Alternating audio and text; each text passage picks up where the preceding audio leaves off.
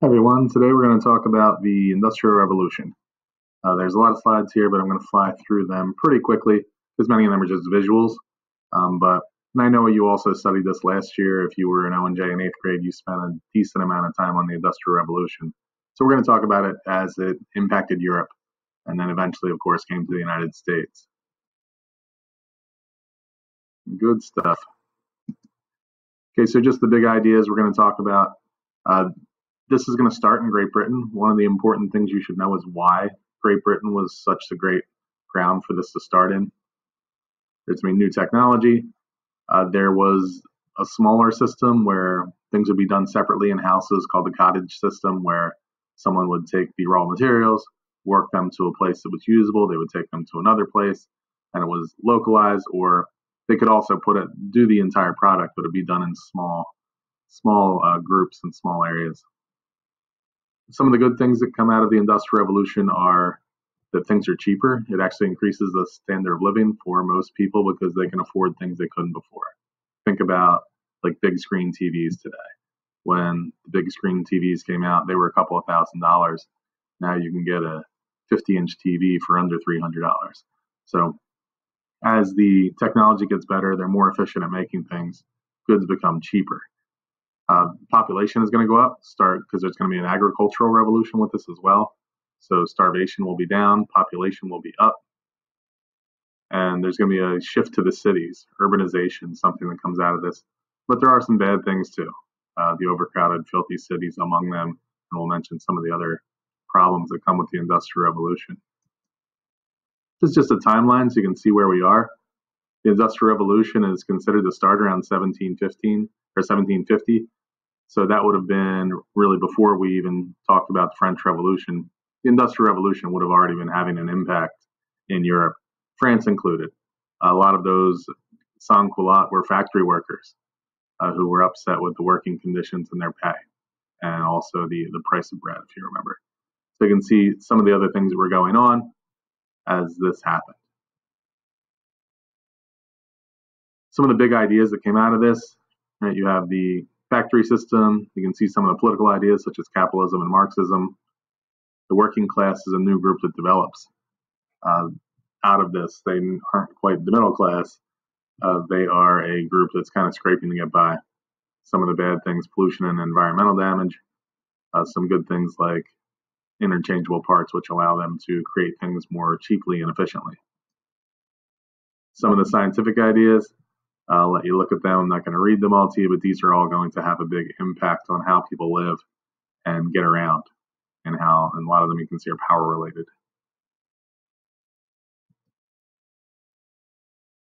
So the big ideas. The first one was the agricultural revolution. What happened with the agricultural revolution was there were several different ideas, and there's a video linked here that I'm going to put into Canvas that I'd like you to watch. It talks about the different advancements such as new type of crop rotation, the steel plow, something called the enclosure axe, which allowed people to have bigger tracts of land as well, and the seed drill. So all of these things are going to allow them to plant more efficiently and to get more yield out of their crops. And that way you're going to need less farmers because less farmers are producing more food. The actual laborers aren't needed anymore, and they leave the farms and head to the cities where they help spur the Industrial Revolution because they are that cheap labor that ends up being the factory workers. And the Industrial Revolution needed that cheap labor, and it was supplied with because of the Agricultural Revolution. Also, less starvation and population goes up. You can see there's lots of economic growth. Again, not equally, but there was a lot of, and the standard of living did improve a bit. People were able to afford things maybe they couldn't before, but there was also some miserable side effects. In the working class, especially in Great Britain, as we said, this is where it's going to start. The working class had large numbers but no political power. The voting was mostly based through property owners, and they weren't property owners. They were living and working and helping people become more wealthy while they were working in hard conditions, as you can see, 12 to 16 hours a day. Their children were working too in order to be able to make a living. There weren't schools, so maybe at 4 or 5, 6 or 7, you would end up doing work in a factory. If you got injured on the job, you were fired. There wasn't a sick leave. There wasn't any Social Security. So you worked until you died. They didn't have protections. They didn't have unions to fight for them for better wages or safer working conditions either. So as I said, this started in Great Britain. There was a reason, and part of it was the fact that Great Britain was an island and sort of a smaller society, but they were always supporting innovation and technology. They had the natural resources necessary, coal, iron, and water among them. They had the cheap labor from moving from the farms to the cities. They had colonies such as the Americas or North America, which enabled them to get materials like cotton, raw supplies back to Britain. They also had colonies in India and Africa and all around the world. They had a good banking system. They allowed people to invest and make money, and they had a strong navy to help protect their goods coming back and forth from overseas. Just a map that shows how the Industrial Revolution is going to expand. Another more looking at the progression of how the Industrial Revolution happened, relating it to the Protestant Reformation, the Age of Discovery, and those two ideas are going to meld into the Agricultural Revolution and advancements in technology and the goods that are needed. The timeline of the Industrial Revolution, as I said, it started in the 1750s in Great Britain, heads to Germany and France, mainland Europe, then the United States, and then finally Japan. You can see what was needed for an Industrial Revolution. You had to have those natural resources in order to be able to make the goods and equipment needed.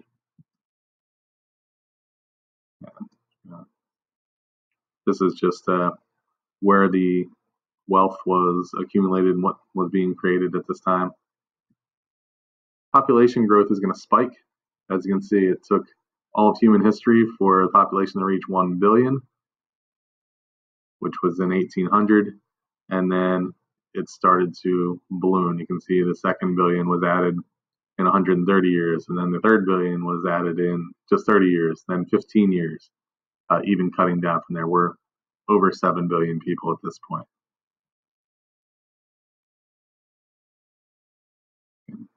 Same graph. Okay, so this is one of the questions you're going to answer in the Edpuzzle. Pick one of these questions and answer them. What long-term effects would this have on the world and civilization? Talking about the population explosion. How does the expanding population today affect our lives? What technology and new inventions helped to cause the population explosion during the Industrial Revolution? And why and how were populations kept lower during the pre-industrial period? Some of those answers will be in some of the videos that have been linked that are in Canvas. Others were throughout this PowerPoint. For the last one, you remember when serfs were on a farm, they had that permission to marry.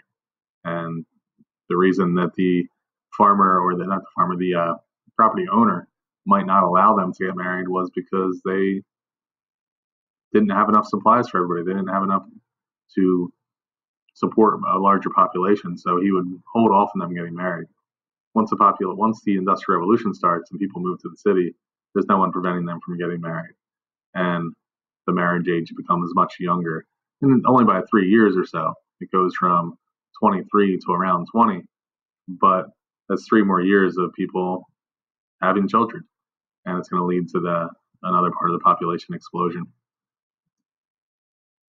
The stage of the Industrial Revolution, you can see we're going to be talking about the 1750 to 1850 part, mostly, where it's Europe and starting the factory. So the factory system, much of it is based around textiles. Then it goes to the United States and Japan, and that's where you start to see the rise of unions and the ideas of Karl Marx coming on.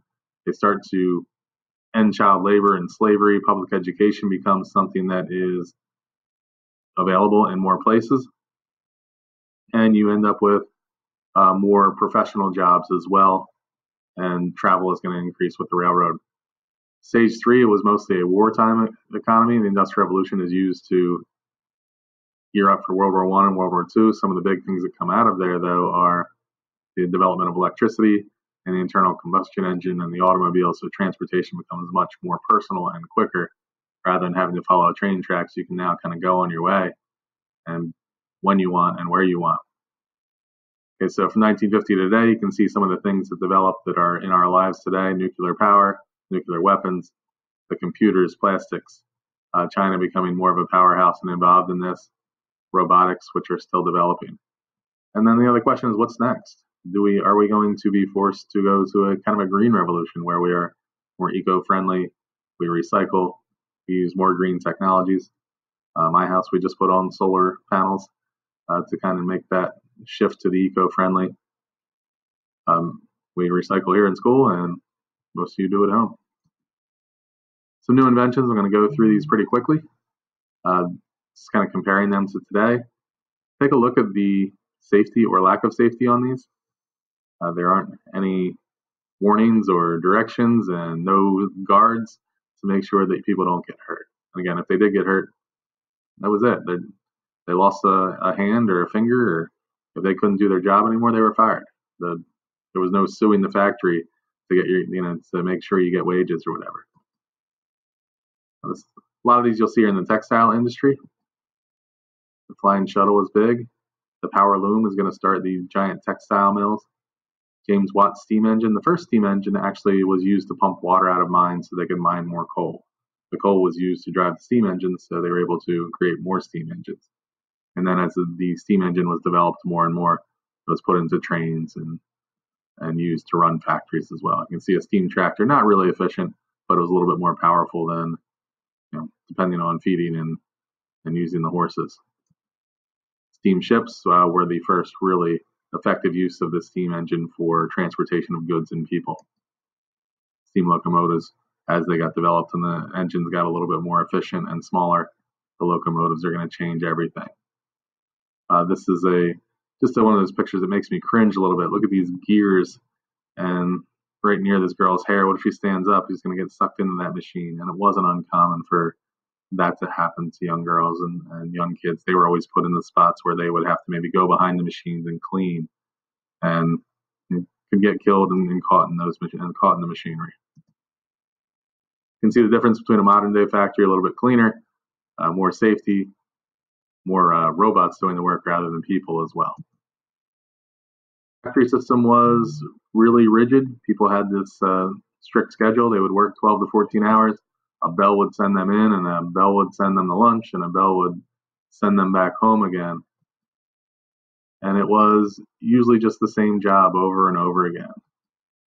There was a book by Charles Dickens, and it was about the workers.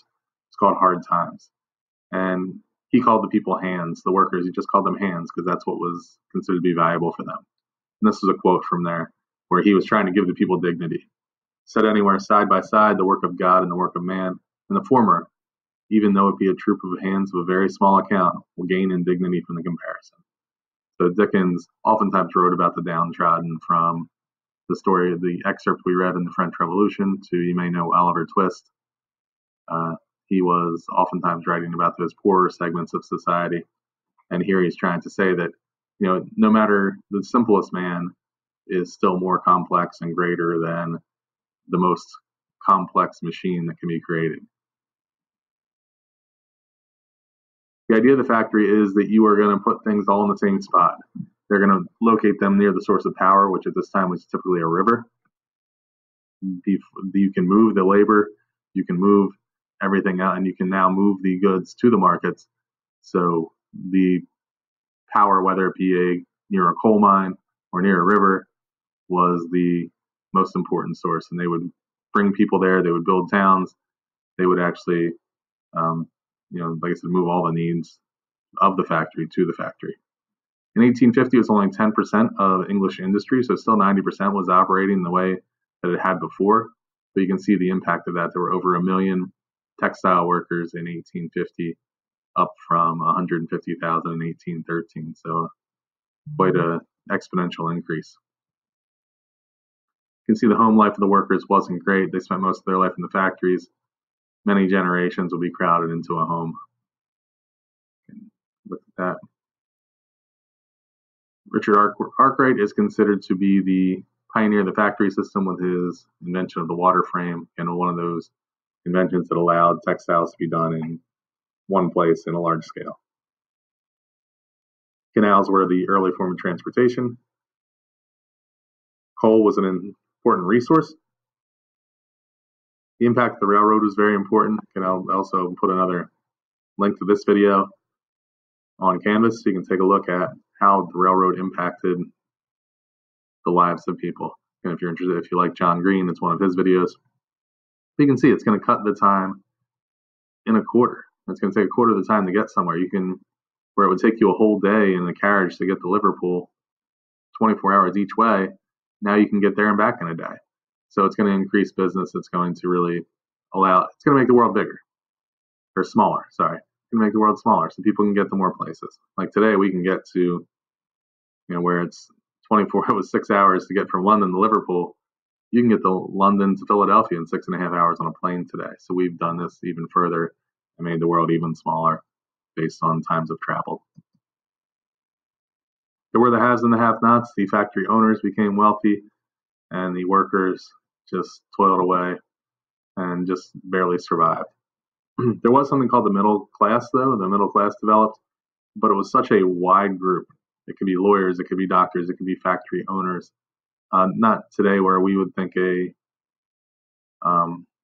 somebody who worked in a factory and made a decent living would be middle class.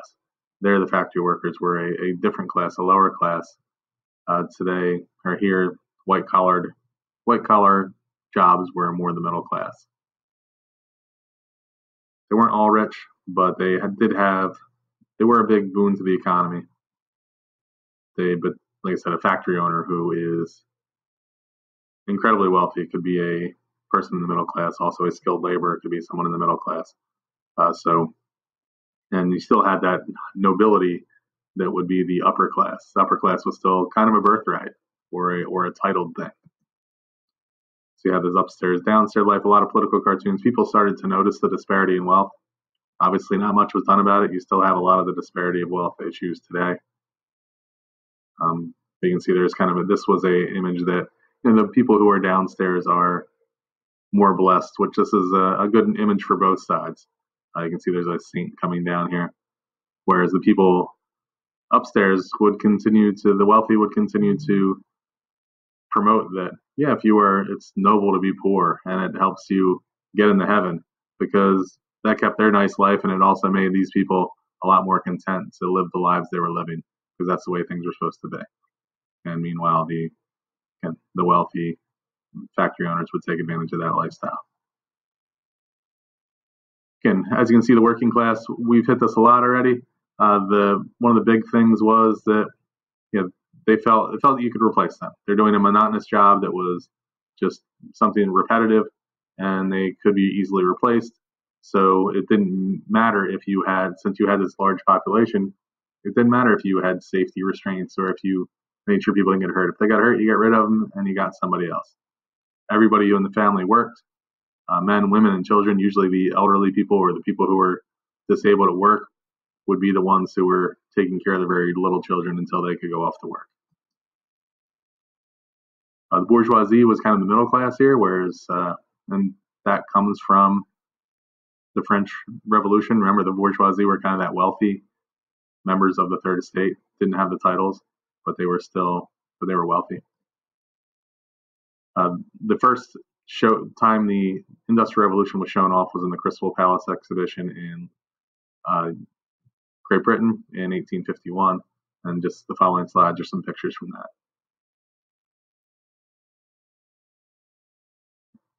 So even though the upper class really gets criticized a lot in factory owners, there was a mutual need, right? Without those factories, the jobs wouldn't have existed, and what would people have done, right? So,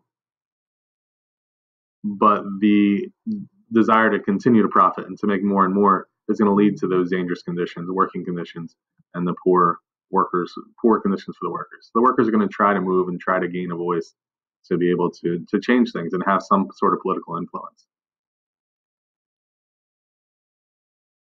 You can see wages. There was the red part there is kind of the sweet spot in wages. If you were between 22 and 46, you would be paid a bit more, but then it would start to go down. You can see actually as younger females workers got higher wages. Yeah. The reason, again, typically the female workers were able to do those jobs that they're required to do at a younger age. They're also, women are typically more mature at a younger age than men as well.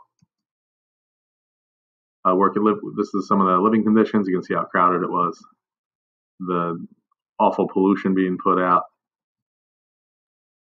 More of the living conditions of the people. And as I said, child labor, it was a rampant problem. You needed to feed the family, so the kids went to work, and the factory owners were more than happy to barely pay them for them to do that. The mines were where some of the worst offenses were of the child labor. They were able to fit in the small areas where the adults weren't. And so chimney sweeps was another terrible one, where they would put these kids up on a chimney, and they would sometimes get stuck and die. There's a video that I'll link to. It's called Child Labor in Victorian England. It tells some of the stories of these children and what they went through. This is a sketch that's going to cause a lot of controversy in England. There's a study that starts to be done on child labor and the working people in the coal mines. And this was a picture that caused a lot of controversy.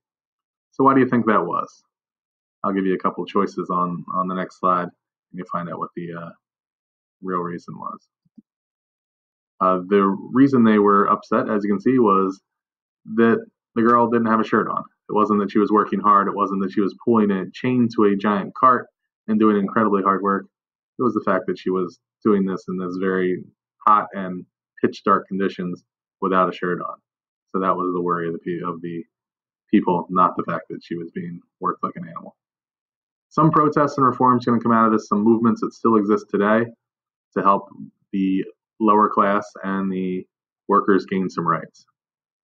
One of the early ones is called the Luddites. Luddites were really just trying to preserve their way of life.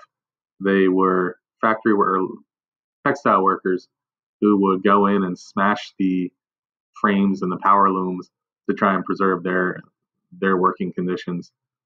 They were called the Luddites because there was a mythical feature, a guy named Ned Ludd, who supposedly got angry at work one day and smashed his machine and just walked off the job and was never seen again. So they said that he lived in Sherwood Forest and would come out at night and destroy these machines. The Luddites were eventually, it was outlawed, and you would be hanged if you were caught disrupting any machinery. The factory owners were the ones who largely made the laws.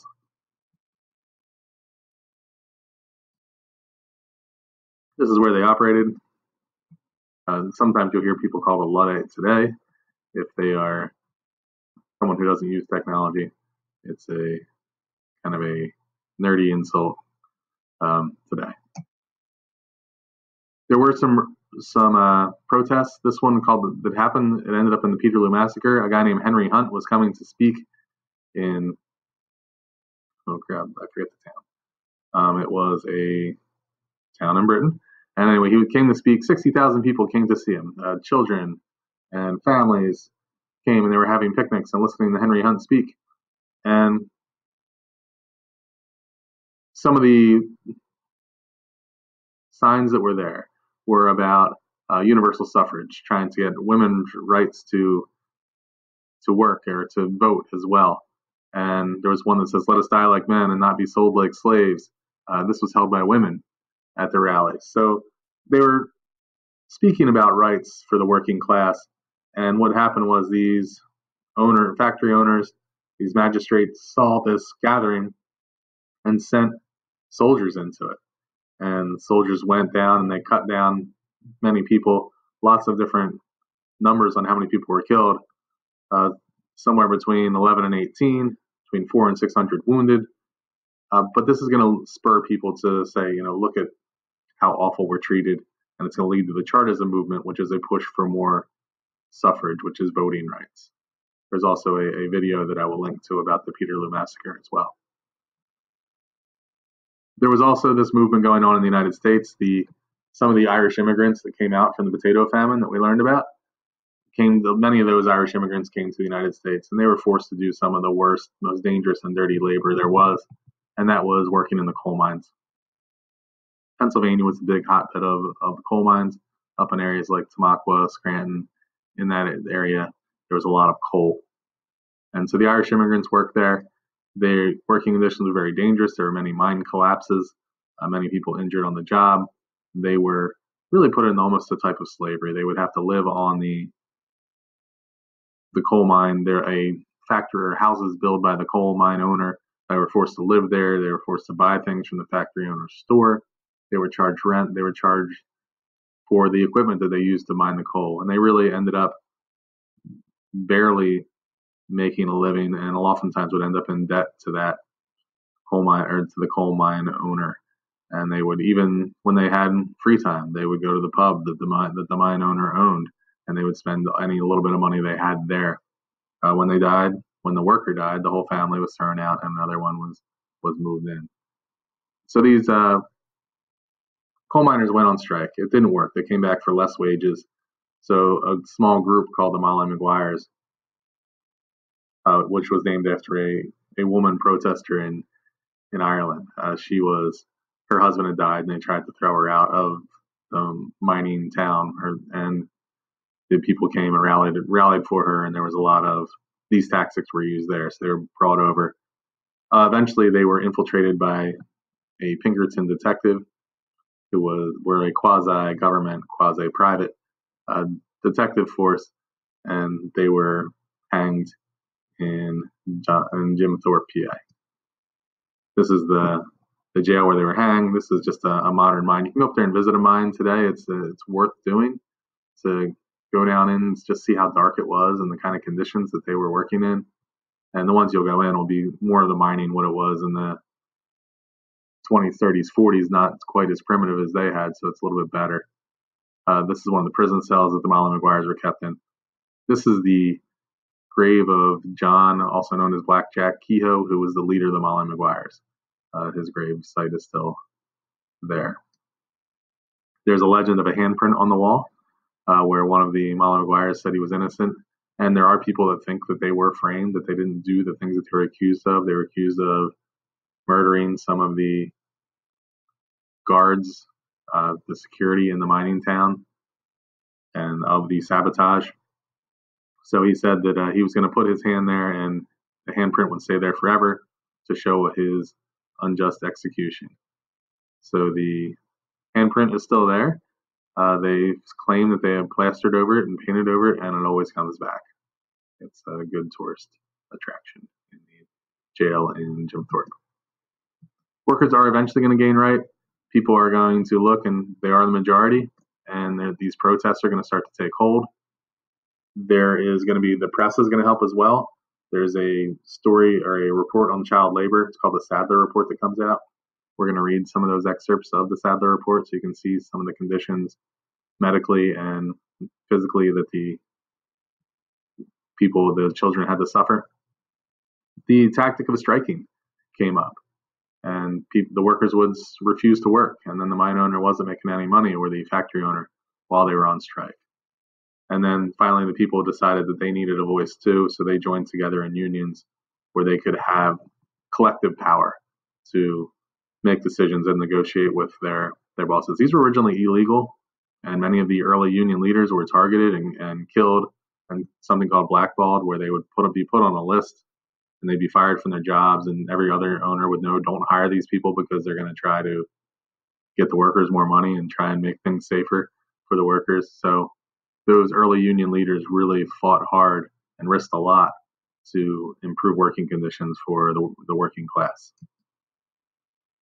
There were some new ideas out there. Thomas Malthus, I'm not going to spend too much time because you already did a short assignment on him and watched the video on him, but kind of a morbid thought process that the reason we're going to all die because the poor are having too many children, and we need these tragedies to control the population, whether they be war or disease or famine. The Industrial Revolution had, like I said, had good things and bad things. You can see the Industrial Revolution began a very short time ago, but has destroyed a lot of the world's resources. Another idea was David Ricardo. He had an idea called the law of iron wages. He thought that when you pay people too much, they have too many children. So you have these more children, and they create a labor surplus, but then the wages go down. So if you have more children, your wages are going to go down. Another just an idea about population control. Utilitarians had the idea that the goal of society is the greatest good for the greatest number. So that the government should play a role in having that social safety net so people have at least a minimum standard of living. And that's the idea of the utilitarians. There is some danger with that idea that what's good for the greatest number? What about the people that aren't in the greatest number? What about the people that are in the minority? There is a worry that if with this thinking, if it goes too far, you would be shutting out people in minority religions, minority races, whatever it might be. Those people, minority in the ideas that they have, those people may end up being persecuted. Socialism came out of this from a guy named Karl Marx. The idea was that people as a society would own the means of production, not an individual. The goal of Marxism was to benefit everyone, not just the rich people who owned everything. That all people should benefit and all people should have a certain standard of living. The idea was to build these perfect communities, utopias. And the community aspect, that's where communism comes from. Socialism and communism, as they started, were very similar ideas. As they happened in practice, not so much. Socialism can be in kind of degrees, and you can have social programs, but communism is pretty much a government control of the means of production of everything. So it's not the way it started, but that's the way it ended up working. Socialism, like I said, there's many degrees of socialism. So some things that happened to respond to the horrible treatments of the Industrial Revolution. Slavery gets abolished in the colonies in 1832. Notice that it still went on in America until 1865. The Sadler Commission is going to look into working conditions, and there are going to be some acts that help with child labor. There are going to create some poorhouses, and there's going to be increased vote for people in a Reform Bill of 1832. Not much of increased voting. We're talking about Great Britain here, by the way. You can see all the electoral reforms, even up to 1884, the first real big reform. Still only 14% of the people are going to be eligible to vote. So labor is going to start to have more of an influence out. There's a guy named Keel Hardy who's going to actually be the first labor candidate, and he's going to be able to win an election in the House of Commons by joining together with the working people and having them contribute to his ability to run and work there.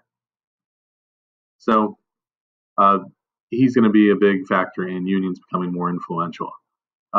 They were a bit controversial because they were worried about unions being involved in politics, and the people who were always in control now didn't necessarily have that control. Some people thought that unions were more of a socialist kind of idea because you were giving people equal wages and giving them more, making sure that they had more of the profits.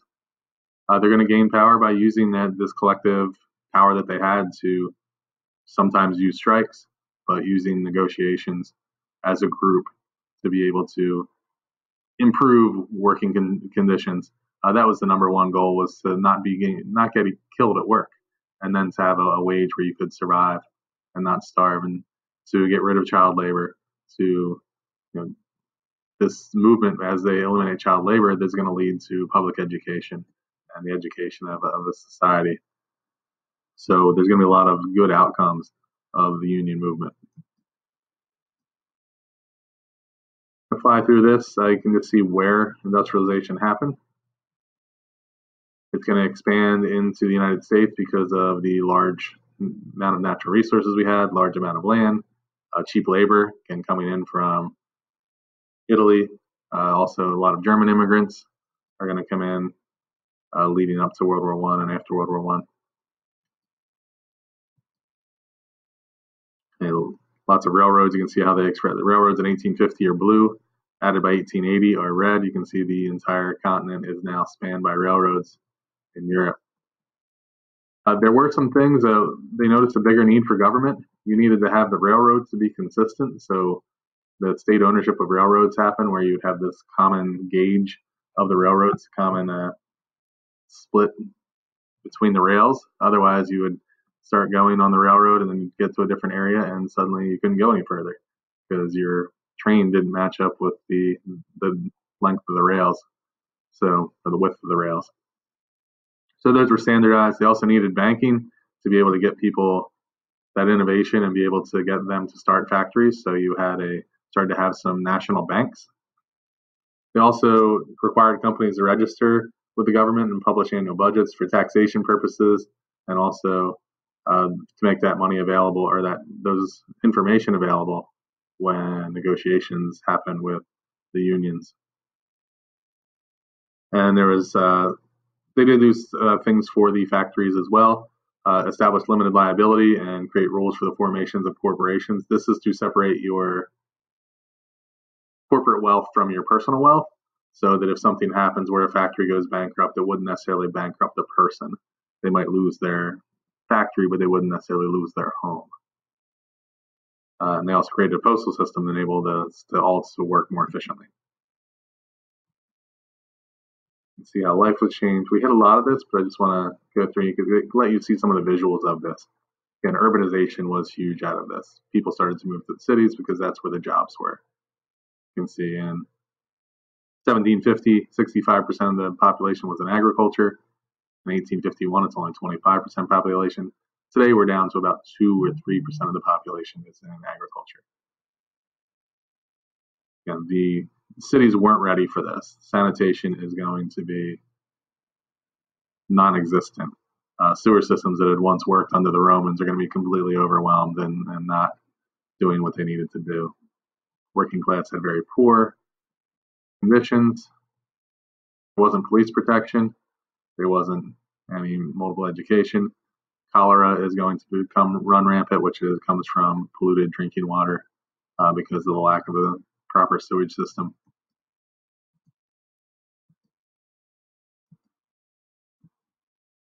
Conditions, we talked about this already. And one of the key points there, though, is that when you had farming, farmers work really hard, but you do have breaks in the seasons and you have times of the year that are less hard.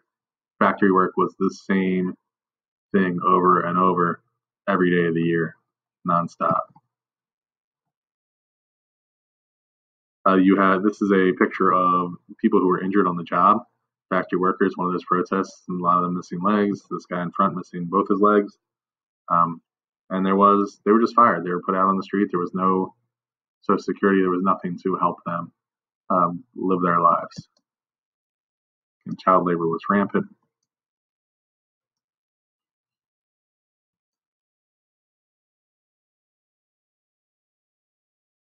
You had this class tensions grow, and you started to hear about the disparity of wealth. That almost all new wealth is taken by the factory owners. So middle class, as we said, had some of the nice things. Consider the comparison between capitalism and socialism. Some of the good things of capitalism are that people can, make something out of themselves from nothing to incredibly wealthy, and you can be as wealthy as you can make happen. Under socialism, there is that basic floor where there is a spot in society where you shouldn't fall below, and the government should make sure that happens, that you don't live in absolute poverty. The capitalism against free market system, socialism, markets are more controlled, and there is more government intervention. They both have problems, right? In capitalism, and they're extreme forms of both our problems. Capitalism leads to the abuse of the working class. It leads to environmental disasters. There is a huge disparity of wealth. And in socialism, you kind of lose the incentive to work hard and that incentive to get ahead if you feel that you can't because of, if everybody's going to have the same as me, why should I bother working hard? And these are the extreme of both of these.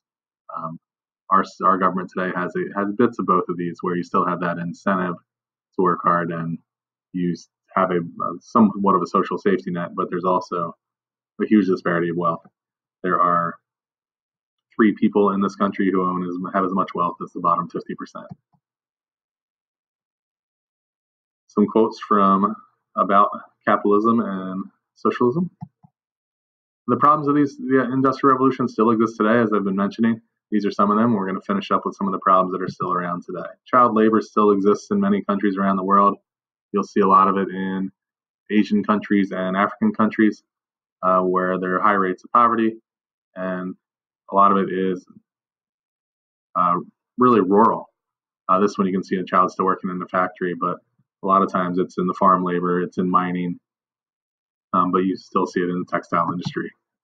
Unsafe working conditions. This is a factory that collapsed, a textile factory collapsed in Asia a couple years ago, killed hundreds of people. The technologies that we have today, the iPhone factories, there's a place called Foxconn that makes parts for that.